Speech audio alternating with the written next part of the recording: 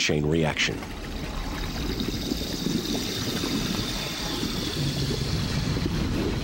Its hormones in her bloodstream make the muscular walls of her blood vessels relax and expand. Marion's blood pressure starts to drop. The fetus is taking advantage of the body's ability to regulate itself. The drop in blood pressure makes Marion feel thirsty. The extra fluid she drinks is retained in her bloodstream. Her blood pressure returns to normal, but her blood is now more dilute than it was. The factories that produce red blood cells go into overdrive until her blood returns to a healthy concentration. In order to pump this extra blood around her body, Marion's heart will have to beat faster. And as its muscle works harder, her heart will actually increase in bulk and size.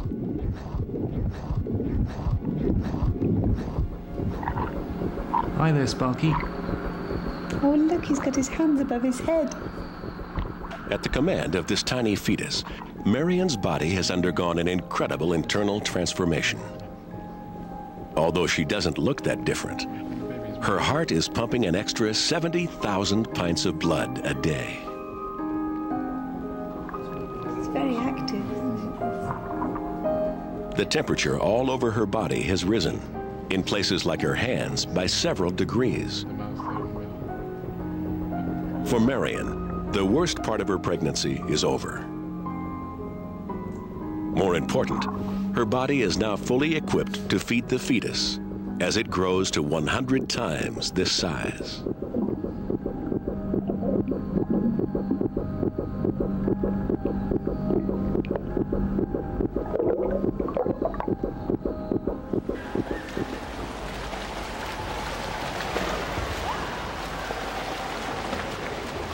Three months into her pregnancy, Marion feels fantastically healthy.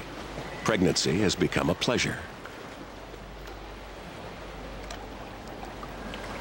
But even her sense of well-being is controlled by her fetus.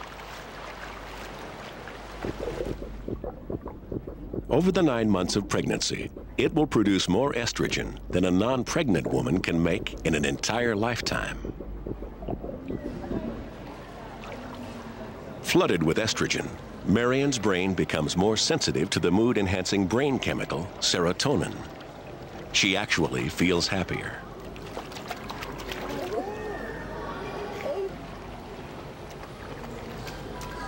She doesn't just feel better, she looks better too. Increased blood flow to her lips make them redder than normal.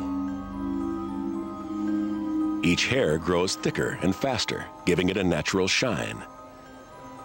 This change may have a purpose, making Marion more attractive to Ian, encouraging him to stay to the bitter end.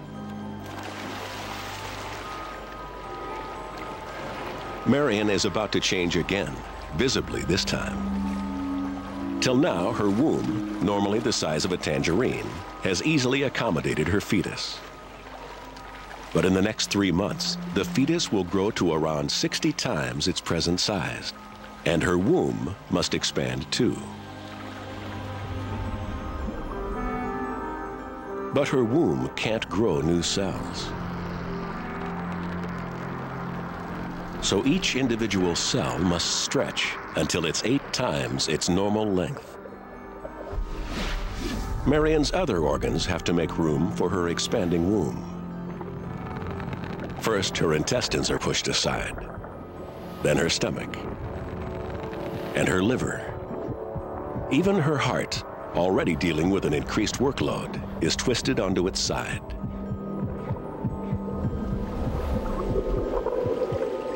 At 6 months, Marion's torso is packed full.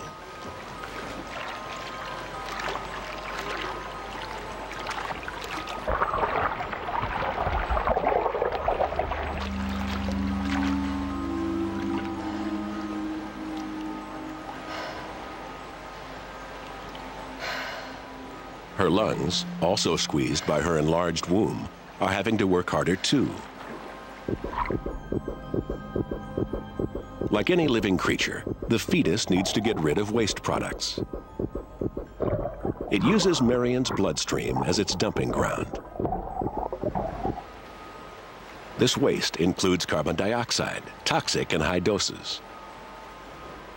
To get rid of it, Marion must inhale and exhale 20% more air.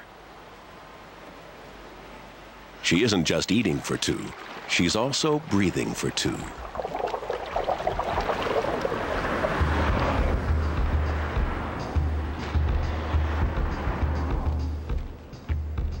As well as pressing up on her lungs, Marion's womb is pressing down on her bladder, so she frequently feels that her bladder is full.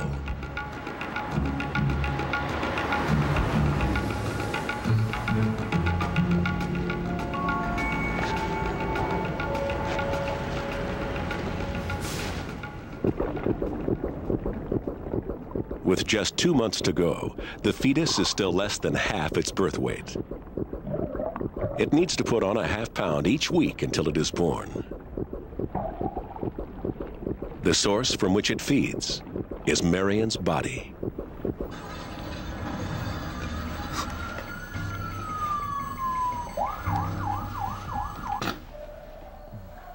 The fetus needs calcium to harden its bones. Marion is eating plenty, but it's still not enough for her fetus. So it turns to her long-term calcium stores, her skeleton.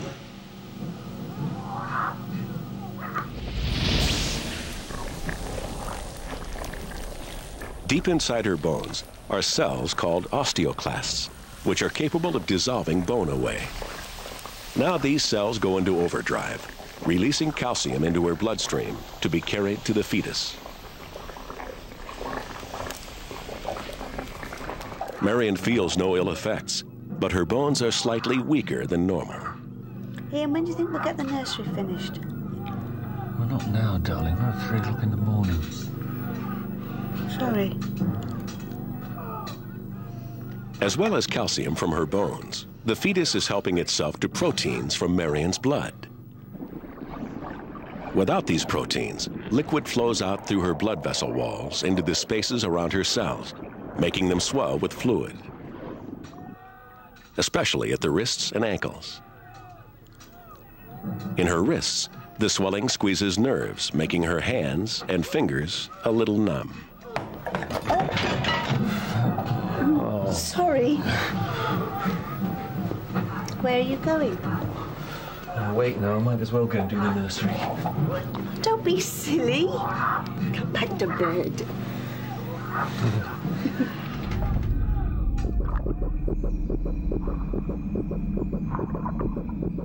At 8.5 months, the fetus has grown to the size of a football. It's toning its muscles with the occasional practice kick. What are you doing down there, Sparky?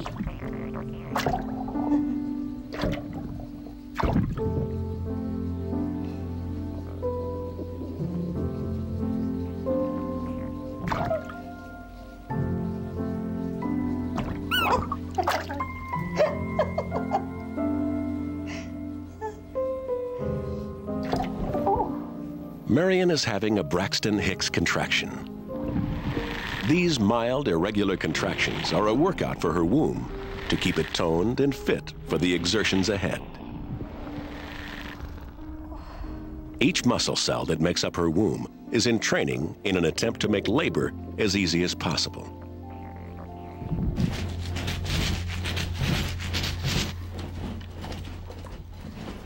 For 9 months, Marion's body has provided food and lodging for her fetus.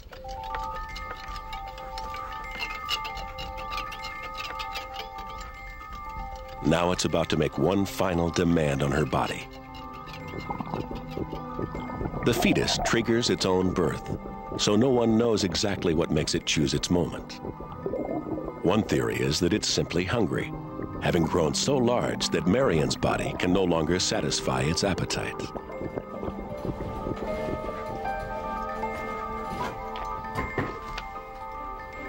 Looking good.